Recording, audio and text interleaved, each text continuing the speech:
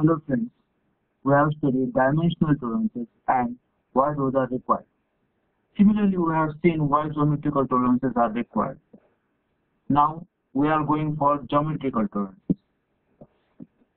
It is refinement to dimensional tolerances and controls geometrical features. We will see how it is used to define the allowable variation in form and size of individual features, or to define allowable variation between features.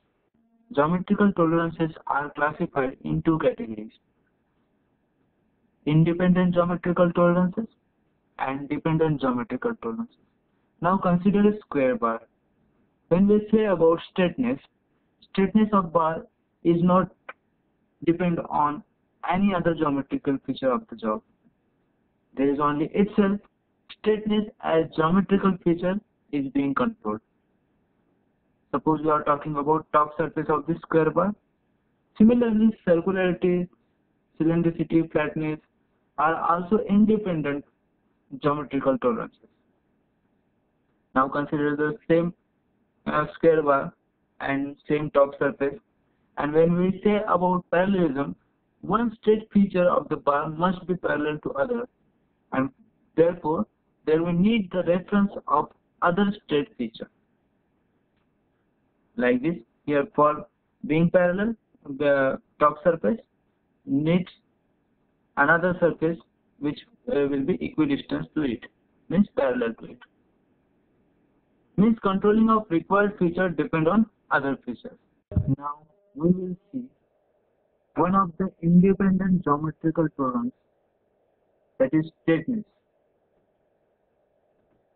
Straightness is the condition of surface or axis where all elements of it are in a straight line within specified tolerance zone. Suppose we have to control straightness feature of top surface of this job, then we will have to mention it using feature control frame, where in this feature control frame, in first block, straight line is indicating the feature symbol. This feature symbol is for straightness, and this 0.02 is the straightness tolerance zone. So this straightness tolerance zone is defined by two parallel lines which are 0.02 distance apart from each other. Now this top surface which we have to control for straightness may lie like this or like this, but in both the condition it is within the specified tolerance zone in between these two parallel lines, so it is acceptable. Now let's consider another example. In this time we are applying straightness condition for axis of the shaft. So it is saying that this axis should be straight within this specified tolerance zone.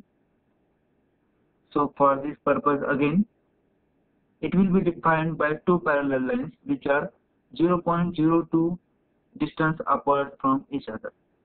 So once again, it may be like this, but as it is in between these two parallel lines, so it is acceptable. Or it may be like this, or you can say, let's see here separately, in between these two parallel lines which are 0.002 distance apart,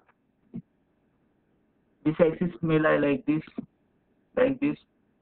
or say like this. In all these cases, it is in between these two parallel lines, means in the specified tolerance zone, so it is acceptable.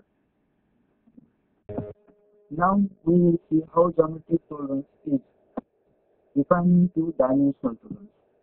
Suppose this is a job, 12 is width and this is height, 10 plus minus 0.05. This is the dimensional tolerance.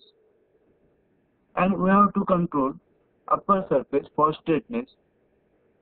So in this first block, this symbol of geometrical feature, straightness, and this is the geometrical tolerance, specified tolerance, and this complete block is known as feature control frame.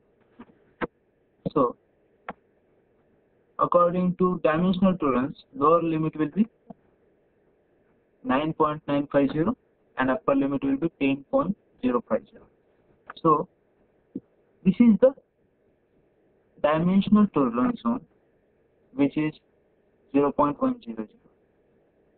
But according to geometrical tolerance zone, will be like this, which is 0.02 distance apart to parallel lines. Let's see separately. Now this is dimensional tolerance, which is 0.100. So according to dimensional tolerance, if this surface is manufactured like this diagonally, it is acceptable. This is also acceptable. But geometrical tolerance is 0.02. So according to geometrical tolerance, it is not acceptable. Now observe the lines. These lines are more flat, means more straight than previous lines. You can see. So geometrical tolerance is controlling the geometric feature, means straightness. Now, in this dimensional tolerance zone, geometrical tolerance zone may shift anywhere from top to bottom. Wherever it is manufactured, from that position, it will control the geometrical feature. It will control geometrical feature like this. If it is manufactured in between this, then it must lie in this region only, or like this. So I hope you understand how geometrical tolerance is defining the dimensional tolerance. Next time we will see flatness, circularity, and cylindricity geometrical tolerances, and then we will go for dependent geometrical features.